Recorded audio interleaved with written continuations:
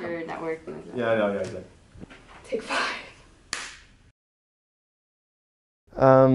So I have some on the website, of course, but I think something like 53% of I want to say Americans are probably read below 6th grade level, something like that.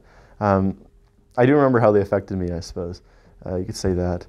Low-income children have much worse literacy rates than people who are more affluent. And that's the same thing is true of adults.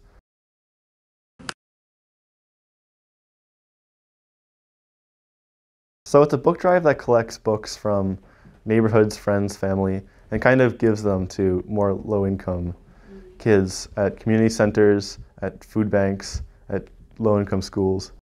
So I started it, I think, in November of 2021, maybe. I had a ton of books I needed to give away, and so I kind of wanted to just give my books to somewhere where they'd matter.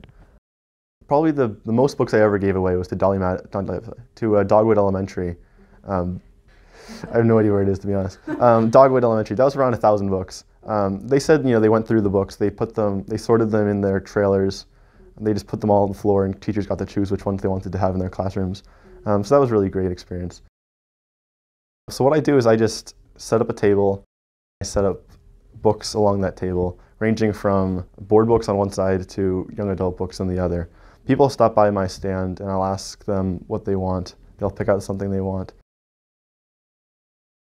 AFAC is the Arlington Food Assistance Center, and we provide supplemental groceries to Arlington families in need, so on a weekly basis.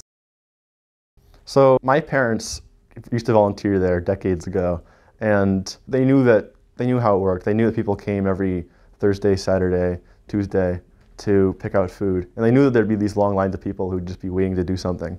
So knowing that, I reached out to them to see if I could set up a book stand to complement, the long line, and luckily they were happy to have me.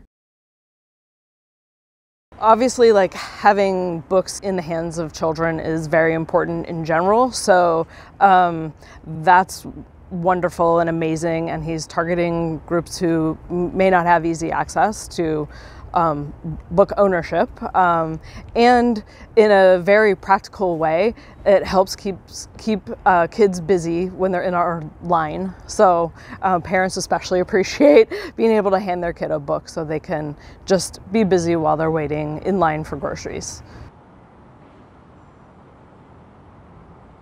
So I have books that I remember from when I was really, really small, right? And I remember them. I remember how I used to read them or how my parents used to read them to me, right?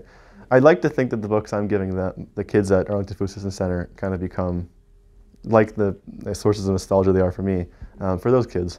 And people at AFAC, the volunteers, and obviously the administrators, they thank me for what I'm doing too, when they see people kind of come through with their books. And they say they're really happy to have them. I guess that's why I'm doing it, right?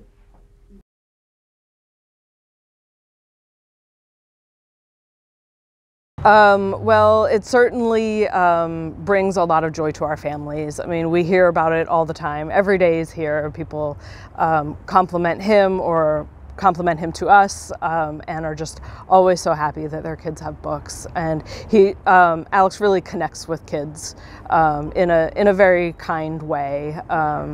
So it's always amazing to see.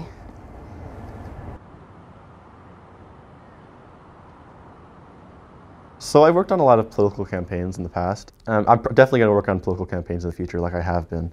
And again, education is still kind of on the forefront of that. I think it's probably a product of my drive to improve education more than anything.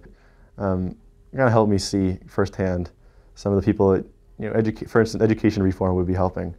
That's the biggest takeaway, or that's one of the biggest takeaways I've had, really. And it's one of the big reasons I'm going to keep on, again, working political campaigns, kind of create lasting change.